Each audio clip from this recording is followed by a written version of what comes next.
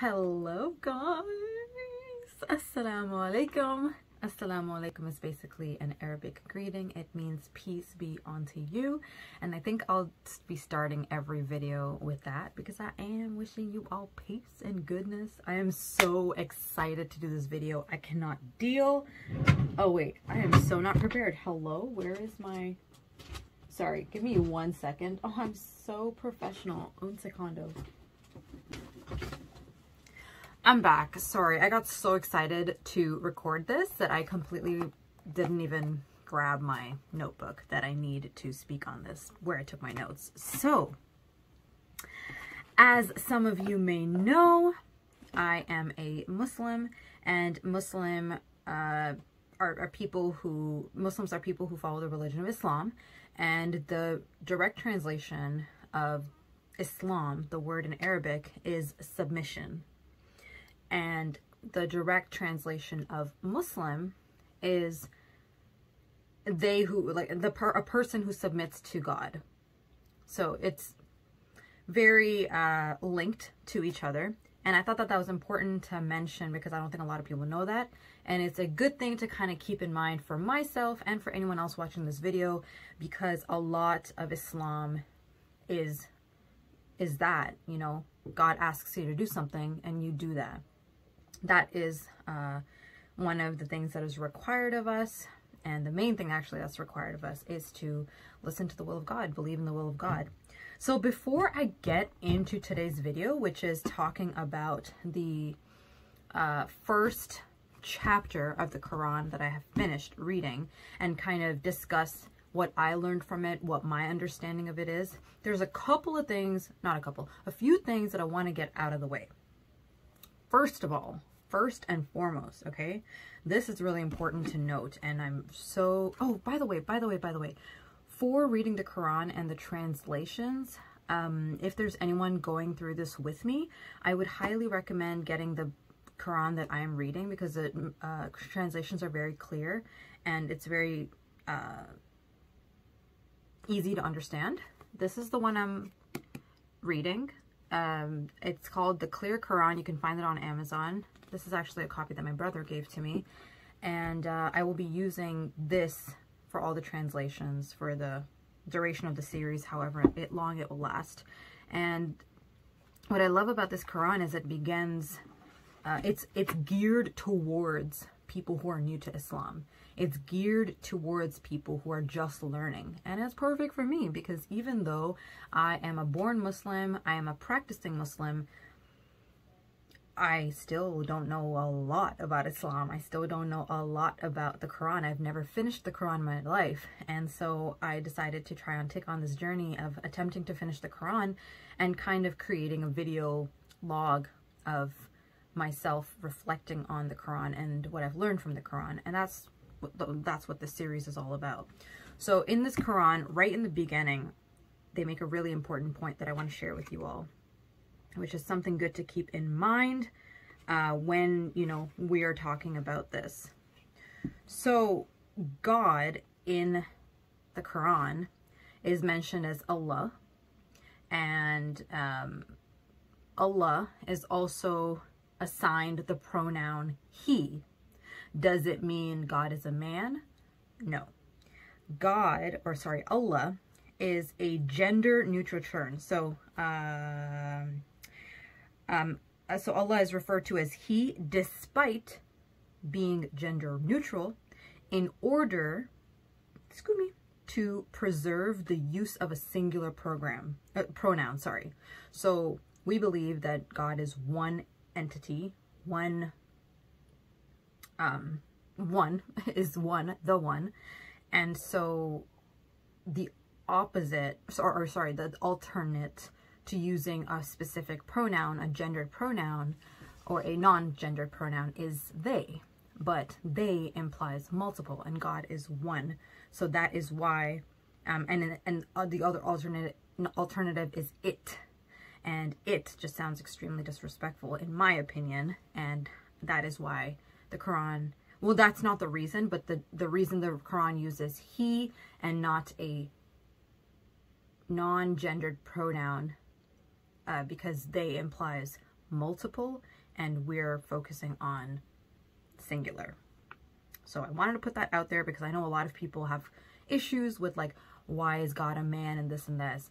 I don't know what to tell those people because Islam doesn't say that God is a man. God is he who created man, so he cannot be what he created. Damn, that was deep. Whoa. Whoa, whoa, whoa, whoa, whoa. Anyways, a couple other things. I would highly also recommend that anyone who's watching this video looks in the description box, because I will be adding all of these little translations or definitions down there that I think are just good to have constant reference to. So, for example, the translation of Islam, translation of Muslim, the translation of Surah, which is what I'll be talking about a lot. So Surah basically is not directly translating, but the English, I guess, version of a surah is a chapter, and the English version of an ayah is a verse of the Quran. So when I say I read 3 ayahs today, that means I read 3 verses of the Quran. If I say this is the first surah I have completed, this is the first chapter of the Quran that I've completed. The other thing that I wanted to mention to you all is in the description box below. I will also be mentioning a couple of just important bases or basics of Islam that are just good to keep in mind if you are watching this video and following along the Quran with me. These are just basic Islamic principles and Muslim things that Muslims follow that might help give a better understanding to people who are reading the Quran. There will be things like the 5 pillars of Islam and the 6 articles of faith, the Shahada, which is a statement that you have to believe in as a Muslim and basically attest to verbally. And if you believe and attest to that, that's basically you claiming to be a Muslim. And it's basically La ilaha illallah Muhammadan Rasulullah sallallahu alayhi wasallam. Well, I said the sallallahu alayhi wasallam, but which basically means peace be upon him. And you're basically just saying, actually, you know what? I don't want to say basically. I want to try to get the proper translation because I don't want to give you guys the wrong translation. Let's just do translation of the Shahada in English, and I know it generally, but I want to give it to you right. So there is no God but God. There is no God but God, and Muhammad is the messenger of God, or Muhammad is the final messenger of God.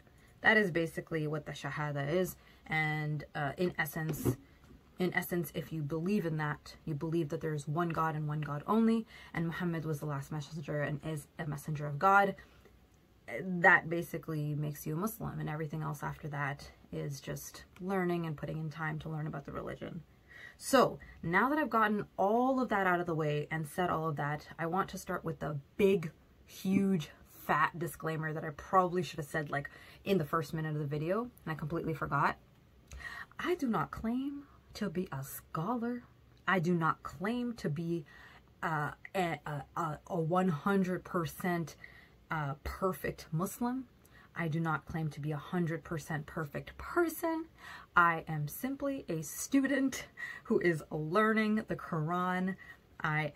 Yes, I'm born a Muslim. Yes, I practice the religion. Do I know everything about the religion? No, I do not. And I really want to put that out there because I do not want people taking my word as like the word. I want, if people want to do further research, go ahead and do that. I'm not a scholar.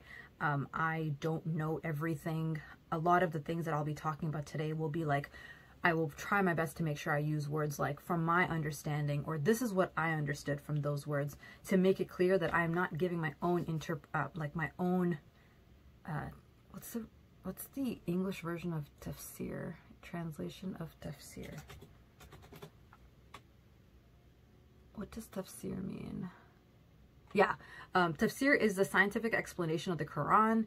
I'm not giving my own tafsir of the Quran. I'm not giving my own like explanation of this is what God meant. I'm going to, based on the knowledge that I have, the articles of faith, based on the 5 pillars of Islam and the teachings of Islam that I know of, and what I have learned of the Quran and know of the Quran, I will be giving my own, like, this is what I believe, this is what I'm understanding from these words. So I just want to put that out there because, you know, I do know that there might be people watching this video who don't know anything about Islam or don't know much about Islam, have never been exposed to a Muslim, and I just want everyone to know that I am not proclaiming to be anything of that sort of like very well versed in the Quran. I mean, if I was well versed in the Quran, would I really be, you know, starting fresh? I don't think so. Or actually, maybe I would. I don't know. Anyways, let us begin. So, the first chapter of the Quran, and like I love the opening descriptions that this Quran gives. So right before the surah translation actually starts, surah chapter, they give a little blurb about the surah.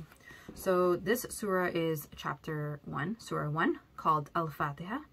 And this is a Meccan chapter which is recited a total of 17 times in the 5 daily prayers. 5 daily prayers is something, for those of you who have been following my Fixing My Life series, I have mentioned a few times that, you know, Muslims are required to pray 5 times a day. And in praying 5 times a day, part of the prayers, this Surah Fatihah is an integral part of the prayers. Your prayers are, it's difficult to complete your prayers without reciting Surah Fatihah. I mean, at the end of the day, when you pray, that is your relationship with God. I have no right to be like, if you don't know Surah Fatihah, your prayers are not counted. None of my business, but the rules and expectations are that you are reciting Surah Fatihah when you are praying. So that is what that statement means. Recited a total of 17 times in the 5 daily prayers, cornerstone of the Quran, and it sums, this is what I was trying to say. It sums up the relation between the Creator and his creation. So Creator, God, creation, us. God's undisputed authority in this world and the hereafter. Hereafter meaning we believe in life after death. We believe that there will be a day of resurrection where we all will be judged for our deeds, and we will either, you know, the judgment will say Jannah, which is heaven, or Jahannam, which is hell. And depending on, you know, what your deeds are, you might go to hell first for a bit and then go to heaven, or you might go straight to heaven. Whatever God decides, really. So that's what the hereafter is. And humanity's constant dependence on him for guidance and assistance. It identifies God as the Lord of all worlds, everything from animals and plants to humans and even angels. And the underlying theme is to acknowledge that he is the only God worthy of worship. A simple truth which is hard for disbelievers to grasp. All fundamental principles encapsulated in this chapter are spelled out in the rest of the Quran. So what that means is, from what that description is saying, it says that all fundamental principles, which I understood that as the 5 pillars of Islam. And for those of you who don't know the 5 pillars of Islam, I will be putting in the description box. It is believe in the oneness of Allah, pray 5 times a day, fast during the month of Ramadan, give charity, and visit Hajj at least once, visit Mecca at least once in your lifetime. So those are the 5 pillars of Islam. I really hope I didn't mess that up. I think that's correct. You know what? Should we just double check? I really don't want to be misleading people. So 5 pillars of Islam. Oh yeah, I'm right. Perfect. Prayer, profession of faith, shahada. So shahada, I told you guys about that. Shahada, salah, which is prayers, zakah, which is charity, saum, fasting, hajj, pilgrimage. Perfect. Okay. Okay, see, I do know some stuff. Okay, hello. All right, so this is probably one of the few times I'm actually going to recite the surah, because it's a short one, and it's something that like I was taught at a very young age. Now, putting it out there again, that I am really hoping that I pronounce everything correctly, but if there are any mistakes in my pronunciations, may God forgive me. Bismillahirrahmanirrahim. It starts off with the first verse as, so you always begin with Bismillah ar-Rahman ar-Rahim, in the name of God, the most compassionate and the most merciful. Alhamdulillahi Rabbil Alameen. All praise is for God, Lord of all worlds. Ar-Rahman ar-Rahim, the most compassionate and the most merciful. Maliki Yawmiddin, master of the day of judgment. Iyyaka na'budu wa iyyaka nasta'in. You alone we worship, and you alone we ask for help. Ihdina as-sirata al-mustaqim, sirata alladhina an'amta alayhim, ghayr al-maghdubi alayhim waladdallin. Guide us along the straight path, the path of those you have blessed, and not of those you are displeased with, or those who are astray.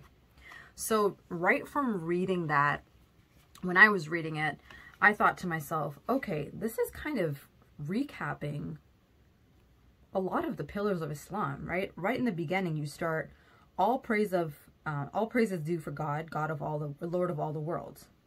So you're acknowledging that there is the existence of God and one God.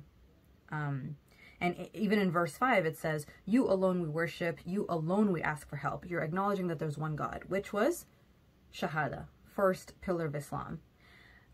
Second pillar of Islam is prayer, so praying 5 times a day. And the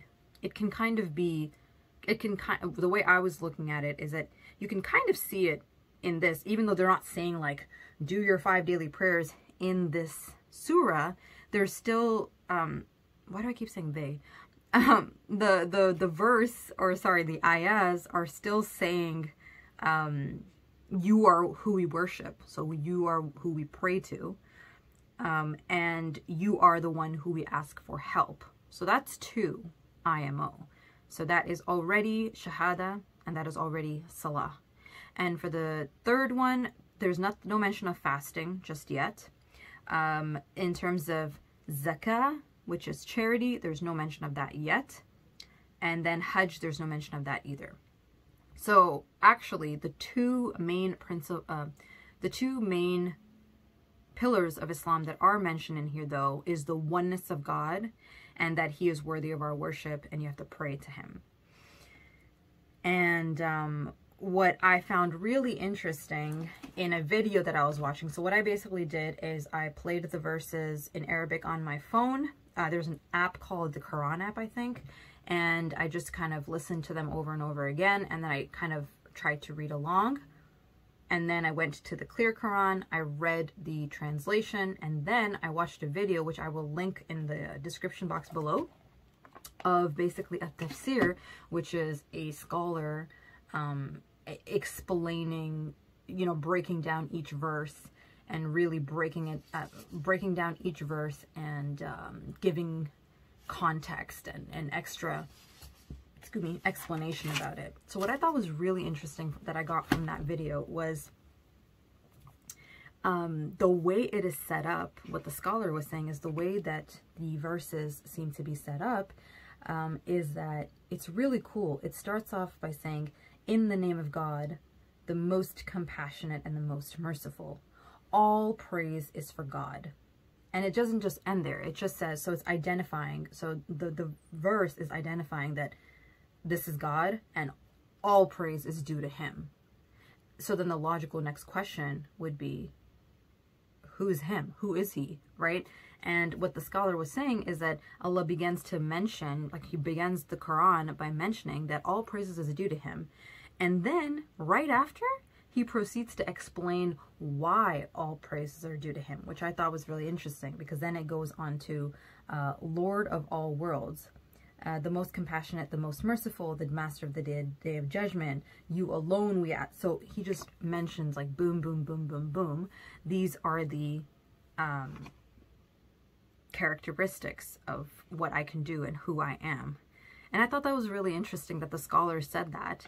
And there's this, I think what I've noticed from a lot of the verses that I have read and some of the surahs that I do know is that there's this constant reminder of how gracious and how merciful God is.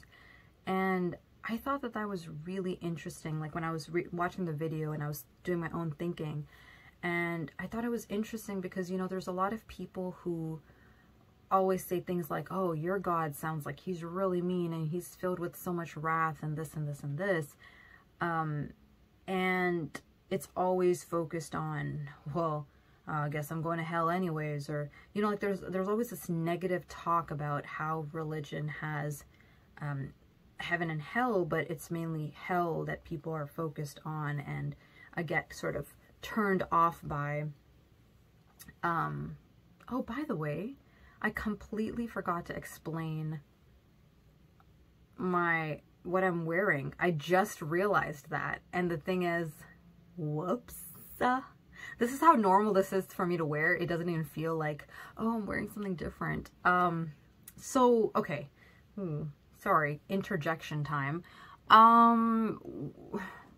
When you are approaching the Quran, which we believe is the word of God, and prayers, it is recommended and it is expected that we are approaching it with modesty, and we are approaching it in a state of cleanliness. So modesty to me is dressed in this manner, you know, covering your head, covering your arms, covering your body. And in a state of cleanliness, you know, I am in a clean state. So I just wanted to put that out there. Okay. What was I saying? Oh yeah. Another cool thing that that video mentioned is in verse 4, Master of the Day of Judgment, it is mentioning that Allah is the owner of the Day of Judgment.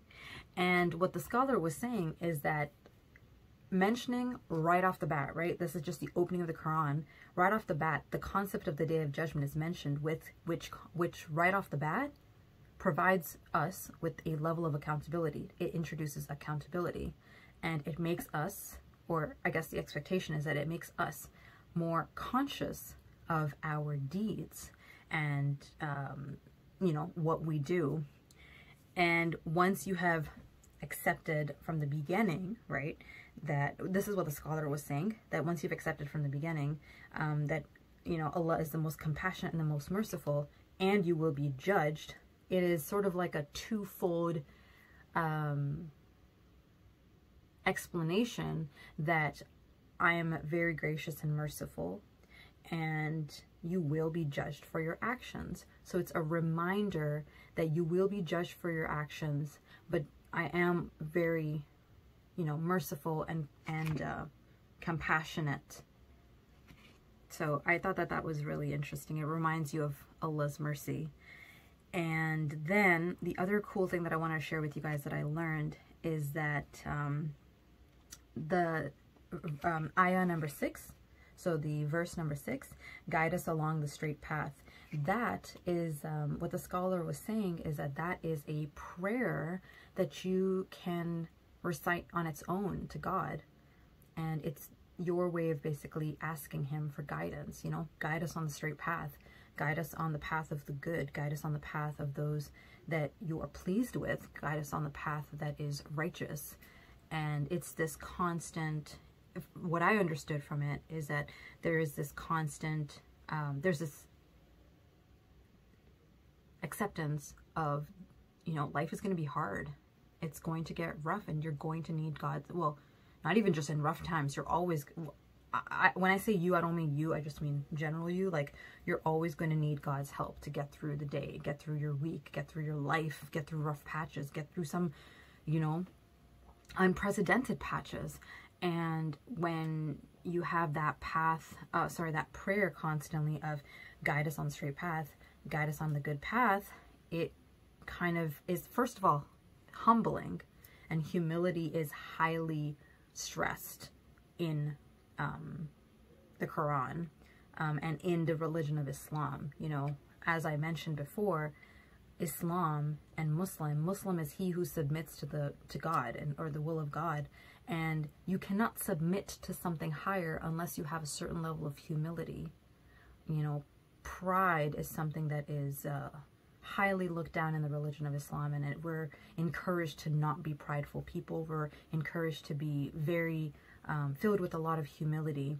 And when you, right in the beginning of the Quran, when I saw the guide us on the straight path prayer, it reminded me that, oh, that's interesting, because you will not be asked, you will not ask to be guided on the straight path unless you have a certain level of humility, which means that once you accept that there is a higher power, there is a God, and he is the only God worthy of worship, that gives you a certain level of humility, because you're like, I'm not the all-powerful. I am not responsible for everything good that happens in my life. There is there's an entity that is bigger than me, that is controlling everything. Like, you know, Allah is overseeing everything, and I will have to respond for my deeds. I am accountable for my deeds. So I thought that was really, really interesting. It was like right in the beginning, it just introduces you to the principles, like very important principles of Islam, which is, you know, accepting the oneness of Allah, recognizing that he is the only one worthy of worship, recognizing that he is the most compassionate and most merciful. He is the Lord of all worlds. He is the owner of the day of judgment. We are accountable for our deeds. And he is who we ask help from.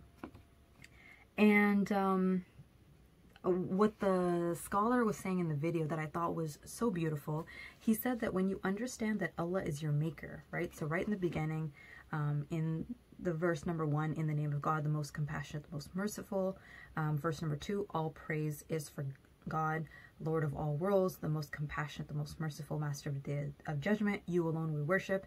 You alone we ask for help. When you accept that he is the all-powerful, he is the almighty, he is who we ask for help, it gives you humility. Oh, okay, so there we go. The scholar also mentioned that. It gives you humility and brings kindness from within, because you accept, this is what he said, which I thought was so beautiful. He said, you accept that you are created by God, and so are all the other living beings, the plants, other people, animals. So you treat all of them with kindness and respect, or at least that's the goal. And because you accept that we all have the same creator. I will be judged for my deeds, and we all will have to go back to him and answer for our deeds. So we all need to like live in harmony and kindness and goodness. So I thought that was so beautiful. That touched my heart. I don't know why, but that really touched my heart. The other thing that I wanted to mention is that the other thing I wanted to mention is that it is the Prophet Muhammad said that this surah is the greatest surah in the Quran. And my understanding is it's the greatest because, first of all, it's introducing you to some very powerful, basic things that we need to understand before we progress further into the Quran. Like, this is who you're dealing with. This is whose words you're reading. Are you ready for this journey? Is this something that you can believe in? Is this something that is for you? Do you understand the greatness of God? And it kind of makes you ask these questions, and it makes you also realize that, oh man, like this is just encompassing God. And I thought that that was really, really cool, that this surah is just kind of all encompassing in my opinion. So yeah, that concludes surah number 1, which is Surah Al-Fatihah. Again, excuse me, may God forgive me if I've made any mistakes in reciting the Quran, if I've made any mistakes in my understanding of the Quran or conveying my understanding of the Quran, if I've said anything incorrect. I hope that God forgives me. And there was something else that I was going to say and I completely forgot. Yes, feel free to send me a message if you would like to kind of discuss this or know more about this, or, you know, you can always just comment. That's cool too. But I'm really happy to be doing this, and I really, really cannot wait for, you know, when I am able to do the another video and more and more and more. And if I think of anything else, I'll let you guys know, but I'm pretty sure I just talked about everything. Yeah. Okay. So, I will see you guys in the next video. I hope that this was as eye-opening for you guys as it was for me. I'm really enjoying reading the Quran. I'm really enjoying reading more about it and understanding more about the Quran and my religion and why I believe what I believe. And it's really cool that that we have the technology, that I'm able to document this and share it with myself and share it with you all as well. But in my opinion, most importantly, have it as like a log of my journey. It'll be so amazing that, you know, God willing, I keep this up and I don't know, 6 months in, I've read like a good chunk of the Quran. I can look back and be like, damn, that was my first video. Like, I started there, and look at how much I've read now and how much more understanding I have of the Quran. I think that would be really cool. Anyways, guys, I am wishing you a wonderful, scrumptious night. Please take care of yourselves. As always, I am wishing your heart and your mind and your soul and your spirit and your pate peace and happiness and good health. Please choose to be kind to yourself and to others. Stay safe, stay scrumptious, and God willing, I will see you all in the next video, or yeah, in the next video if I'm healthy and able. Take care of yourselves. Assalamu alaikum and good night.